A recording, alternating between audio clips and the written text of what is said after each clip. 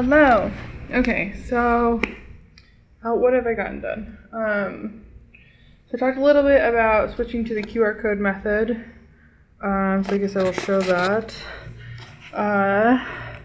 Just a standard QR code reader will be on the phone for the people doing the beta test.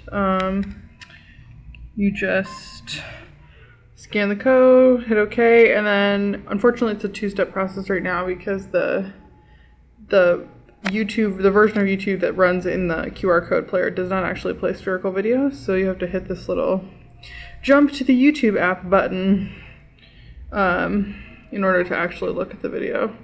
Oh, good note. Okay, must have screen rotation on. So then they'll be able to search every video. So that's how it's gonna work. I currently have a QR code for every spherical video on my channel and all of the videos that I made on the LVR channel that can be played in the spherical player. So a bunch of our stereo stuff is not in here and stuff. So this is my first attempt at organizing the things. Let's go through it a little. Some of them are by themselves. So this little section is adventures in San Francisco, filming in public, dress adventures, I didn't want you to miss the bill, stuff like that. Ken's ceramic studio visit, I can't decide if that goes in adventures in San Francisco or not. Let's just put it there for now. This is the music section. These are all the ones that will be crumpled pieces of paper over in the corner. There'll be screenshots from the spherical video, then printed, colored, crumpled in the corner, and sort of like a throwaway pile.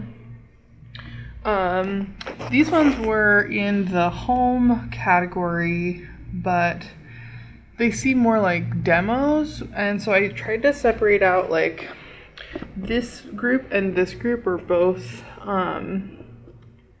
all shot at my home, but this section is more like making art, like collage and painting and things like that, and this one is more about my life. So this is just sort of a rough blueprint of the house. The living room is these four, our office, the kitchen where has the densest amount of video taken, backyard, bedroom, and the basement. I don't know if I'll keep this or not, or if I'll make like a dollhouse and put all of them in there. That seems kind of interesting to me. Let's see, what is over here? Oh, these are all travel videos. I'm not sure if they'll stay in this yet. Baby viruses in my ears is very abstract, so it might not make sense as a in travel, but this is Montreal. And there's another Montreal video that I don't have a QR code for. It's on the LVR channel that I need to grab. From the Russian River. These were all taken in Baltimore. These were all taken in LA at VidCon. I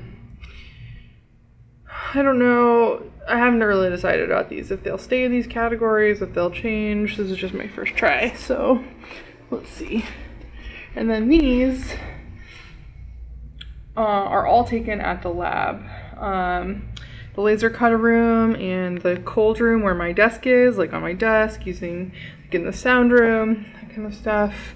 These are at the couches near the projection end. This one is in this room. This one specifically I like a lot, but it's very abstract, and I don't know if situating it geographically in the lab makes sense. I guess we'll see. Dome ball. Let's see, playing, like stuff on the floor, playing with lasers. A lot of this stuff has to do with like the laser system and the laser game jam and just printing things, or like this row right here is all videos that were taken at the lunch table. And now that I have all these sort of organized like this, I've been thinking that this set might eventually live in the lab. I was thinking I might borrow Paula's little laser cut set that she's been making of like walls and people and stuff and make a sort of mini diagram of the lab to put these in. But for the player, since this room will be used as the sort of fake virtual environment, but eventually these might live in the lab. So I guess that's the other thing to talk about. I decided that once I get all the physical objects for each one of these videos done and the video attached, and then have them organized in this room in some way, I will be pretending like it's virtual reality. So I'm gonna have people sit out here and the door will be shut, and I'm gonna laser cut a pair of glasses that they need to wear. And I'll probably put like 2 bracelets on them as like, you know, hand tracking, and there'll be like a little talk about how you use the app and that kind of thing, and tell them, you know, this is a virtual environment you're going to, it's fully physically tracked. But the thing I'm really interested in is how, if I enforce a kind of organization on the system, what if I inform people that this instance is saved just for them, how they would reorganize it themselves if they're allowed to like make their own organization patterns. So I'm not sure how that will work yet, but we will see. I suspect the more something is laid out in a geographical location, the less people will reorganize it, versus these videos, which are the more sort of art with a capital A videos, or is like these are the process videos. I feel like these and probably the crumpled videos and these will be more likely to get reorganized in interesting ways. But we'll see. I'm interested in that tension, some of which, you know, a blueprint of my home and a blueprint of the lab, to see like just how that comes out basically, and how, like, what people are comfortable reorganizing and what they're not. So yeah, bye.